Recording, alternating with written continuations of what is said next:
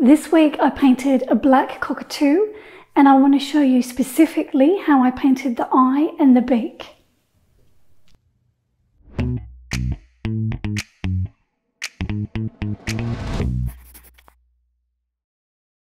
As you know, I paint a lot of birds, and two elements that I find are really important to get right are the beaks and the eyes.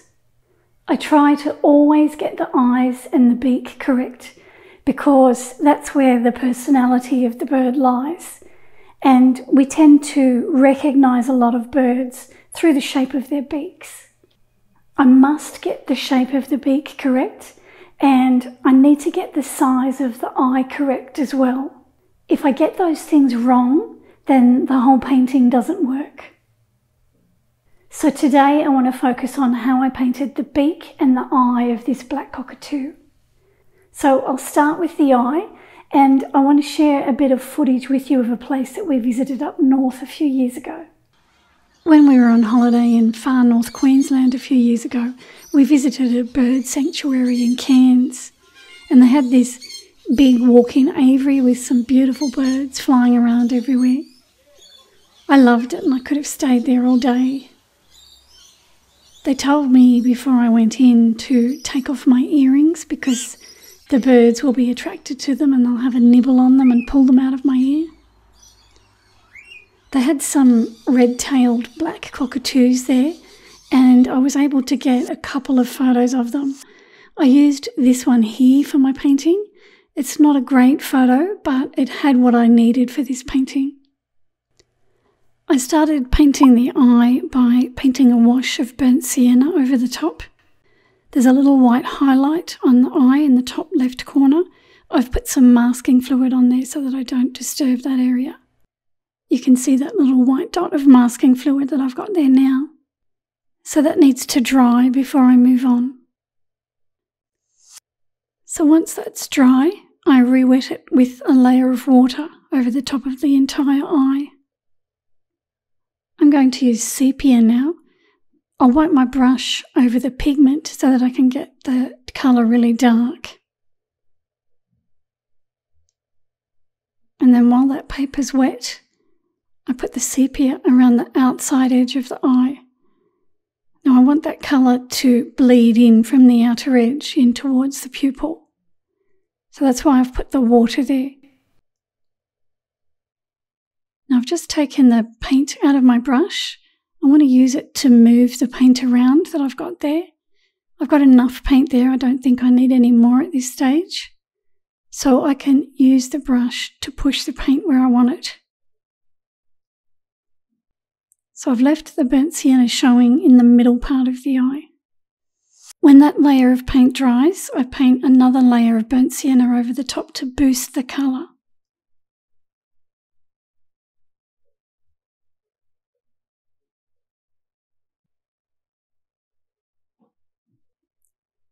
And when all of that's dry, I use my waterproof black ink pen to draw in the pupil. Sometimes I find this easier than using a brush. I can get a nice round shape to it that way.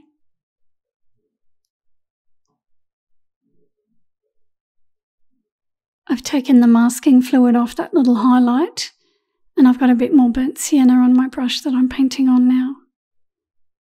I was able to tidy up the shape of the highlight because it wasn't round like I wanted it to be. So this is another layer of burnt sienna.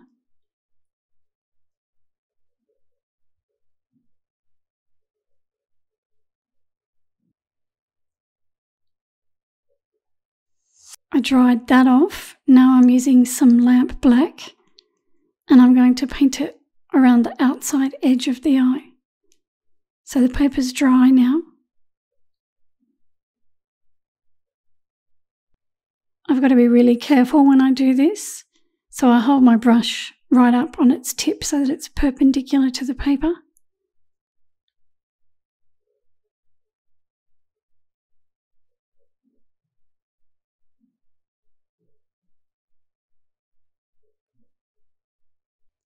This is a Prismacolor coloured pencil. It's called Parma Violet. I'm going to put a bit of colour just behind the highlight here. I don't always do this, but sometimes I like to use a little bit of coloured pencil on the eyes. I'm going to get a lighter pencil. This one here is called Grey Lavender, and I just want a touch of that on there as well.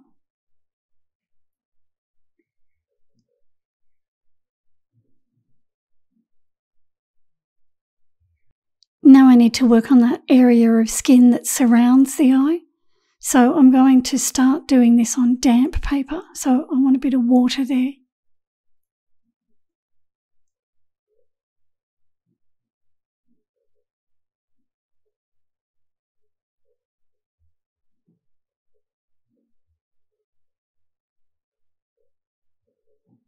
I've got a smaller liner brush now, and this colour that I'm painting on is a mix of Winsor Violet and Neutral Tint by Winsor & Newton.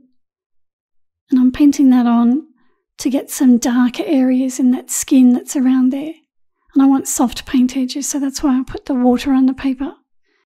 Here behind the eye though, it looks like the paper's not quite wet enough. I'll use my other brush now. It's slightly damp with water and I can soften away that paint edge. Then I can keep going around with that colour.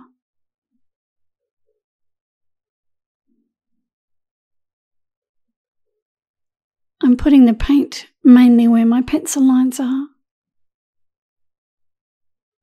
I'll use my bigger brush just to smooth out the paint if it doesn't go on quite the way I want it to.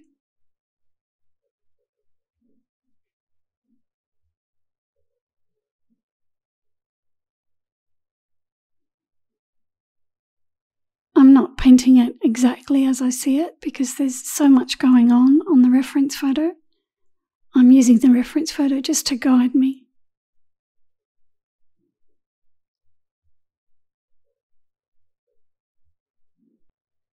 Then when the paper's dry, I come back over with my liner brush and a darker mix of that paint, and I paint over the top of my pencil lines. The colour I'm using is Winsor Violet mixed with the Neutral Tint.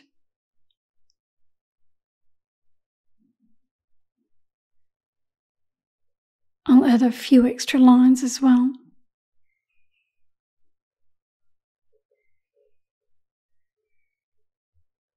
Now I want to show you how I painted the beak, but before I do, I'd like to thank Skillshare for sponsoring this video.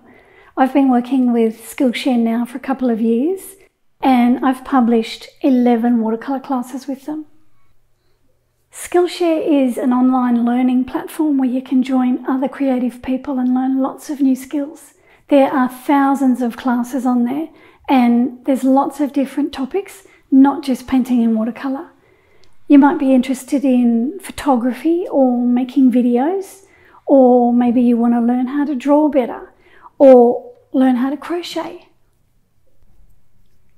There's something for everyone, and it's affordable.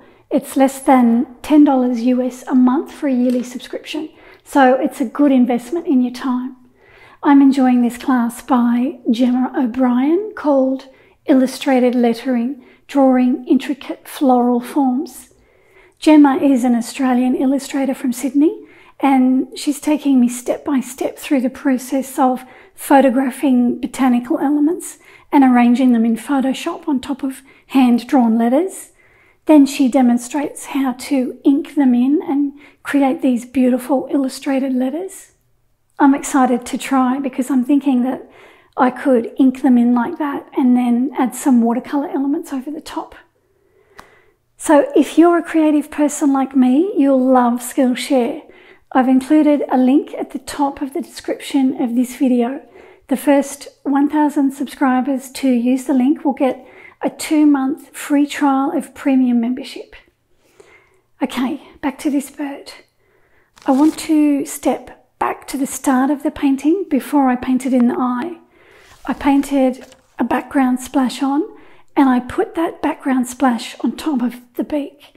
So I'll show you that, and then I'll jump ahead to where I started to paint the beak. I'm going back to the start of the painting again, like I said. That's the splash that I put on the background, and I've carried that over the top of the beak. That's a mix of Winsor Violet and neutral tint. I just wanted to show you that before I started painting the detail in. So to begin painting the beak, I paint a layer of Winsor Violet over the top. I also masked off some highlights just here down at the bottom of the beak, and there's a line of masking fluid along the edge of the sear here. Now I've got the darker colour on my brush. This is the mix of Winsor Violet and neutral tint. I'm painting that on while the Winsor Violet's damp. I won't put it everywhere, I'll just put it in a few places where I see it's a bit darker on the reference photo. I've also left some of that very first wash when I did the background. It's still showing through in places. So I don't follow the reference photo exactly as I see it, I use it as a guide. I make sure I get the shape of the beak right, that's more important than anything else. I let it dry a little bit, it's still damp but not as damp as it was, and I'm dropping some water in now to create some watercolour blooms which will create some texture on the beak. When that's dry, I re-wet it with some water because I want to bring some darker colour over the top again. So here on my brush I've got the neutral tint on its own, so there's no violet mixed with it. I wanted the water on the paper there so that that would give me soft paint edges. The paint bleeds into the water and it creates those soft fuzzy edges.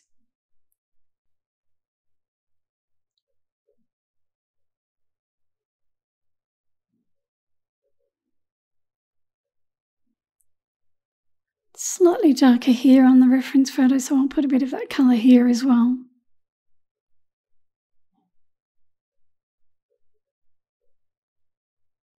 Then I start to create some directional lines with my brush. The paper's damp where I'm working.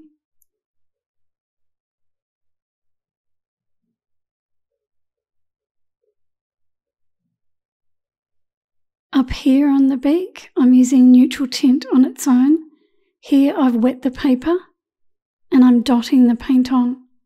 I don't want it to completely cover over that wash that I've got underneath. I want to see some of that lighter colour showing through.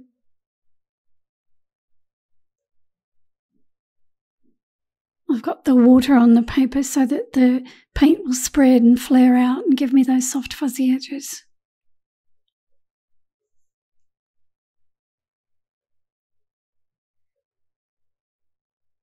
When I've got that first layer on there, it's still damp. I come back with some darker colour, but I won't put this everywhere. I'm going to run it along the edge where the feathers are.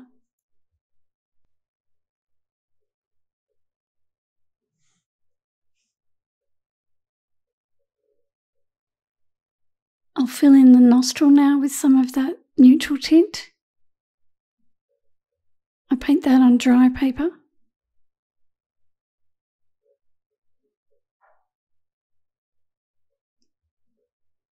I'll leave some lighter paper showing around the outside edge.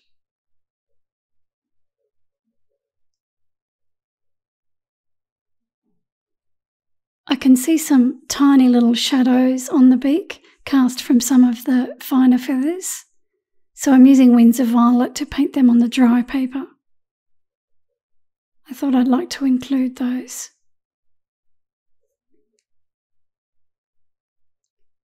So all I've got to do is make sure I get a bit of a wiggle on them and make sure they're not too uniform.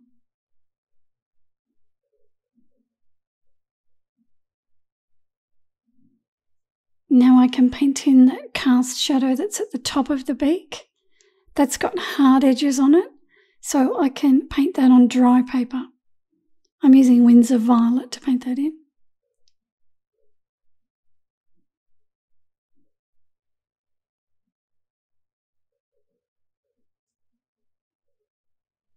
Now I can rub away the masking fluid that's there. There's also a shadow on the sea here, so I'll use the neutral tint to paint that on. And I paint that on the dry paper as well because it's got hard edges. I don't need to paint it on the damp paper.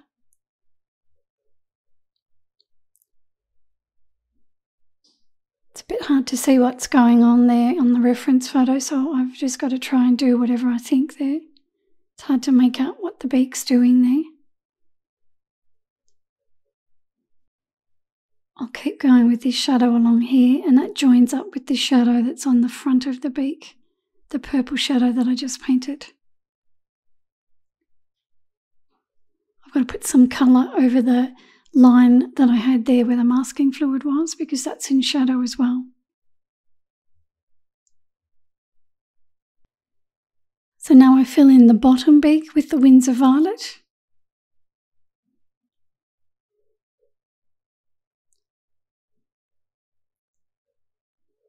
I end up getting the shape of the beak wrong here, so I had to make some adjustments later on in the painting. I've made it a bit too pointy just here.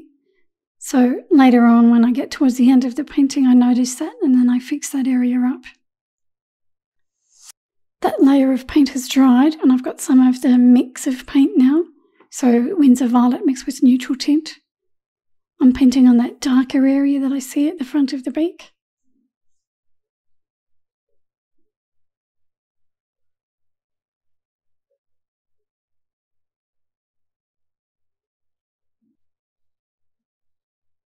I'm going to put some of that colour along the edge where the feathers are as well.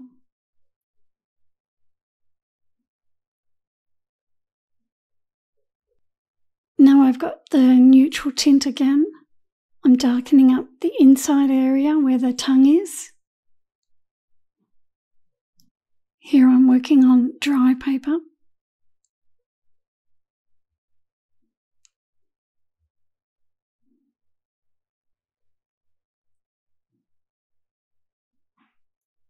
So that's the darker area underneath the tongue.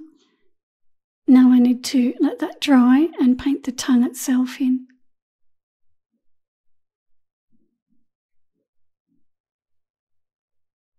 Here I've decided to paint in that shadow that's on the feathers there near the beak.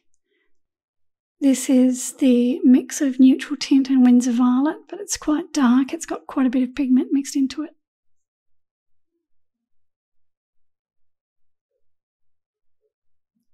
I pulled it back down over that area because I felt it wasn't dark enough. Here on the tongue, I've got that same mix of paint, but it's got more water mixed into it, so it's not as dark. This is the tongue that I'm painting on. The tongue also has a shadow along its top edge, so when this layer of paint dries, I'll paint that shadow in. That's dry now. You can see it's dried quite a bit lighter than what it was when it was wet. And I'm painting that shadow over the top. Still using the same colour, but it's got a bit more pigment mixed into it.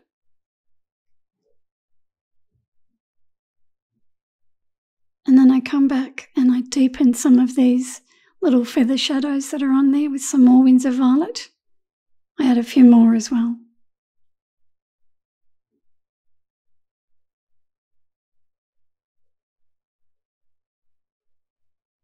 Just going back to my eye again, I'm using an eradicator brush to rub off a few highlights.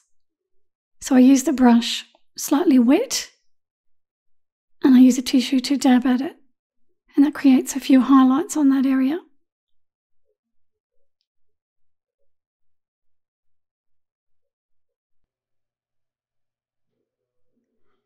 And then after a few more hours, this is what it looked like.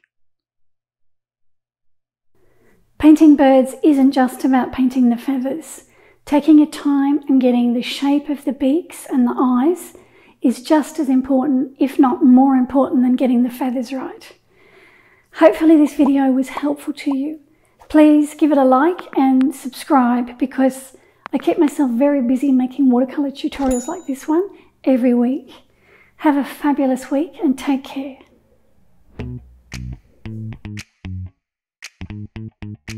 This week I painted a black cockatoo.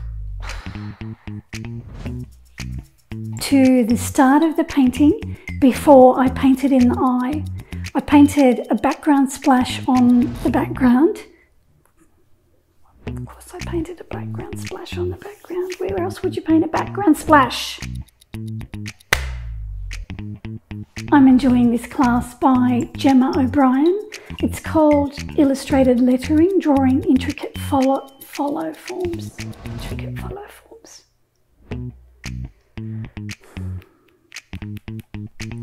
I'm excited to try because I'm thinking that I could ink them in like that and then add some watercolour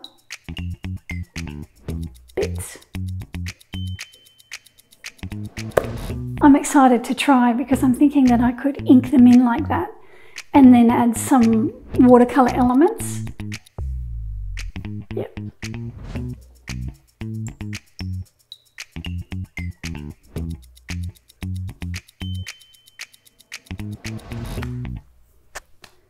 I'm excited to try because I'm thinking that I could ink them in with an itchy nose. At the top of the description of this video, the first 1,000 subscribers.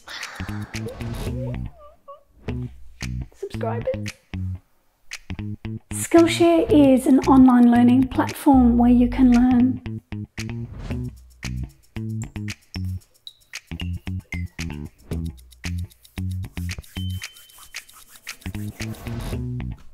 how to crochet.